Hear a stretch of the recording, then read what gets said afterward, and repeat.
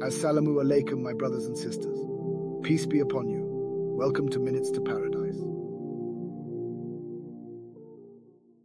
Usul al-Fiqh is an Arabic term that translates to the principles of Islamic jurisprudence, or fundamentals of Islamic jurisprudence. It refers to the systematic methodology and principles used by Islamic scholars to derive and interpret Islamic law, Sharia, from its primary sources, which are the Qur'an and the Sunnah.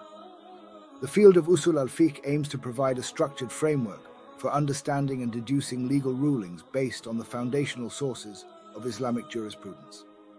Scholars use these principles to extrapolate legal judgments when explicit guidance is not directly available in the Qur'an or the Sunnah.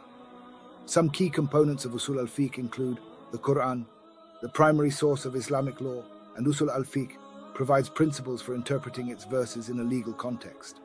The Sunnah includes the sayings, actions, and approvals of Prophet Muhammad, peace be upon him. Usul al-Fiqh helps scholars establish the authenticity and applicability of the Sunnah.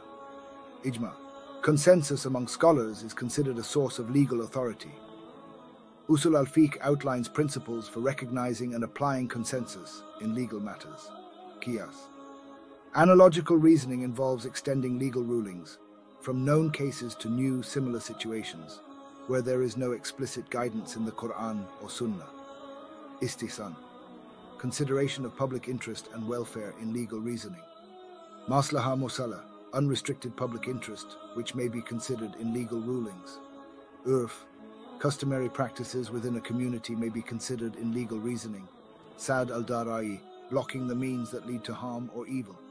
These principles provide a structured and systematic approach to legal reasoning, helping scholars navigate and deduce rulings in various situations. Usul al-Fiqh is an essential discipline within Islamic jurisprudence, ensuring a coherent and consistent application of Islamic law while adapting to the changing circumstances and challenges faced by the Muslim community.